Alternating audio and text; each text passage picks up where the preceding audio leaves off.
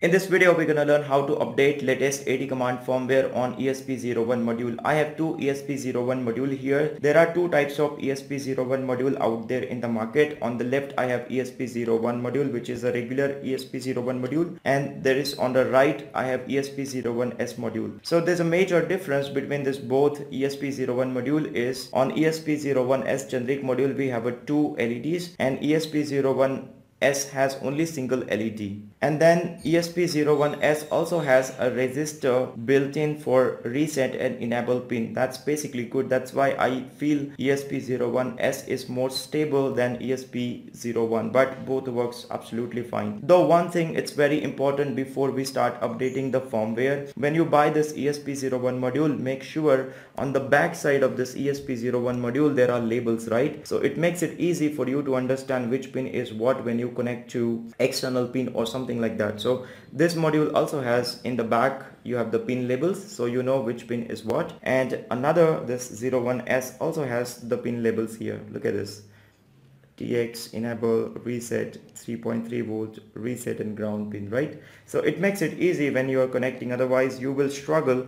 And I still suggest people to buy ESP-01S module rather than ESP-01 generic module, that's regular module.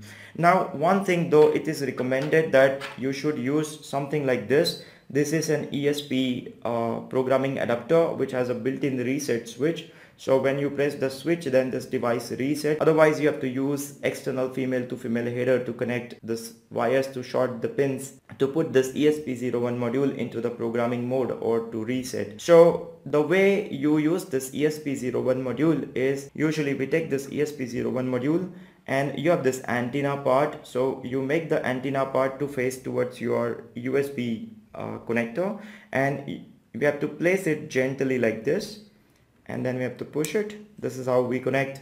So this ESP programming adapter makes it very easy to flash the latest AT command firmware on ESP-01 module. And we have this built-in reset switch. So when we press the switch, then this device resets. It makes it very easy. And to put this device into programming mode, we need this female to female jumper wire. Now when we short the ground pin with IO0, that means G0. So some module has written IO0 and some module has G0. So input output pin 0, that means G0. When it connects to the ground pin on the module, you should use this external pin, and to understand which pin is what, you should look at the back because there are pin labels. So when you short Z0 means IO0 pin with the ground pin, then this device goes into the programming mode. So I don't need this device anymore. So usually when we are done with connecting this ESP-01 module with ESP Programming Adapter, and when we short this G0 means IO0 pin with the ground, then this device goes into the programming mode. Then we have to simply power up or connect the ESP Programming Adapter to our laptop. Then we can open ESP8266 flasher utility and then update the binary. So upload or flash the binary file firmware onto the ESP-01 module. Let's update latest AT command firmware on ESP-01 module. We need ESP8266 flash downloader for this task, and as we have connected ESP-01 module to the computer, we have to make sure what COM port it is detected to. So we have to search for device manager, and in a device manager you can see under the ports we can see the COM6 is detected for ESP-01 module. So once we are sure, we can put the COM6 here, and then we click on this bin, that's basically for binary. So we can browse this binary file. So you can download this binary file and this ESP8266 flash downloader from the link given in a video description. So select the binary file, click on open, and then click on this download. So this will take a couple of minutes, and then it will start flashing or downloading the ESP-01 firmware, AT command firmware onto the ESP-01 module. So you have to have a little bit of a patience till this process finish. Once the AT command firmware upgrades successfully, then you can see this message shows up, leaving failed to leave flash port. This doesn't mean anything is wrong. This is just absolutely fine. The firmware is upgraded successfully on ESP-01 module. Now we can close this ESP8266 flash downloader. So once the firmware update is done, then make sure before we test the AT commands, we have to remove this female to female jumper wire. And now we can open a serial terminal software like CoolTerm or something. You can even use the Arduino serial terminal or serial monitor to write the AT command and listen the response coming from ESP-01 module. Make sure before you write AT commands, we have to press this reset button. So the moment we press the reset button, this device resets. So if in case your ESP Programming Adaptor doesn't have this reset switch to press and reset the device like this, if your programming adapter doesn't have this reset switch, then you need to use this female to female jumper wire.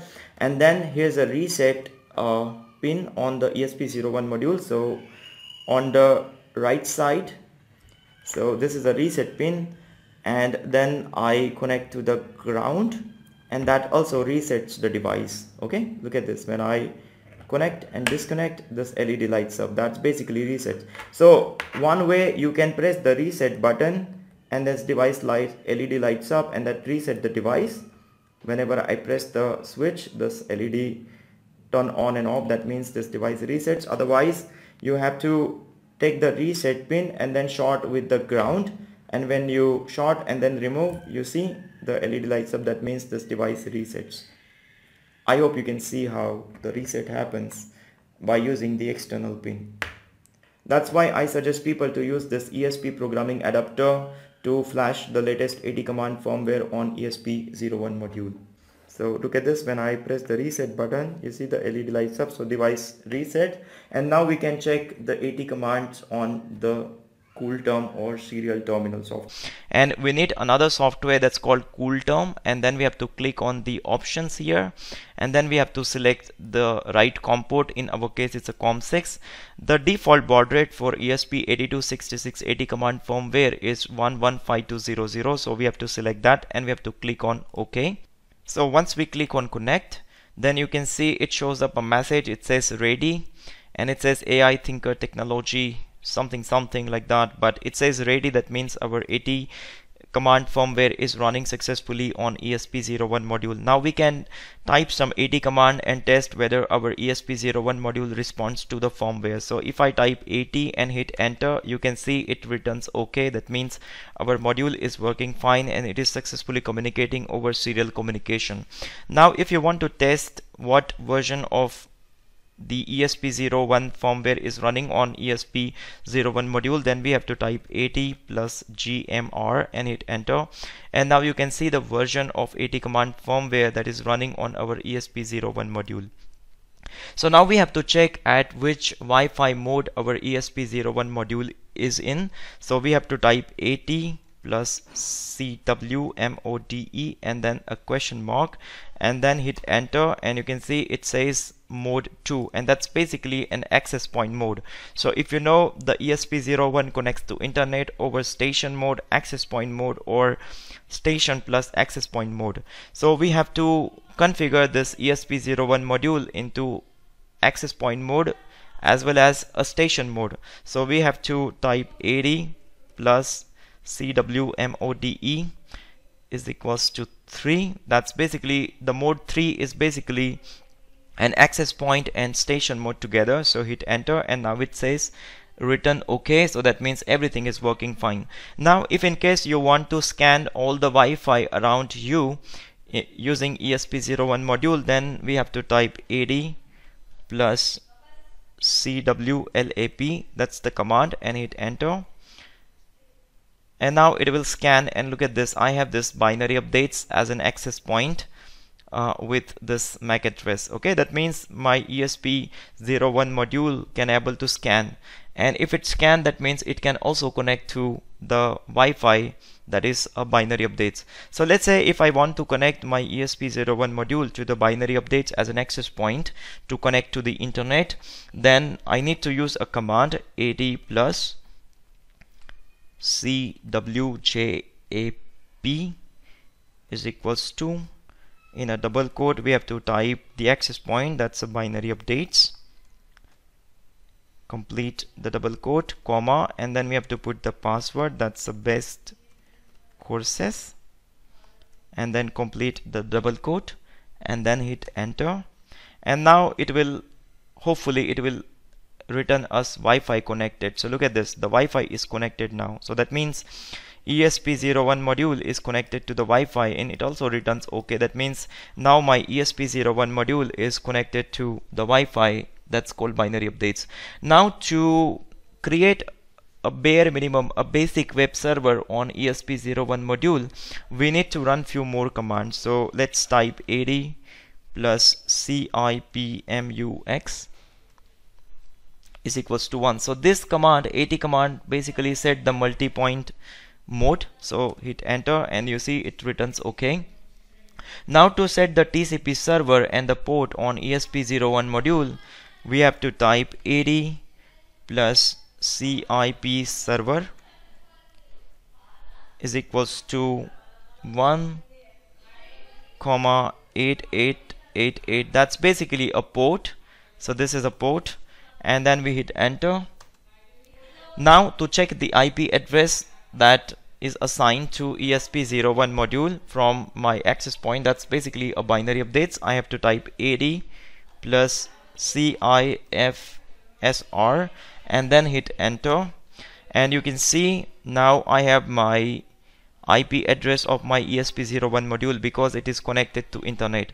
So in the access point mode, this is the MAC address, this is the access point IP address. So this is an access point IP address, this is an access point MAC address, and this is a station mode IP address, and this is a station mode MAC address, right? So that means my ESP-01 module is successfully connected to internet and also running the web server. Now to test the web server, we probably need to copy first the IP address. So I can copy this station mode IP address, so just copy it, and then we have to open the browser. So once you open the browser, then we need to put in the browser. I can just move a little bit to the side so you can see properly what's going on here.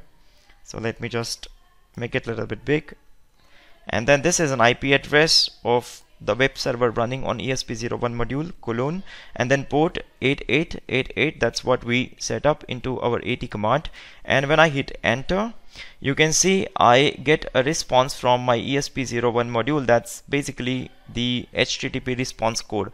So when I hit enter again, you see I again get the HTTP response code. That means the web server is running fine. In the next video, we will write a code into the ESP8266 chip on ESP-01 module, and then we will build a web server and remotely control this LED, which is a user LED, using the web server from the browser. I hope you found this video educational and entertaining. We'll see us into the next video. Bye bye.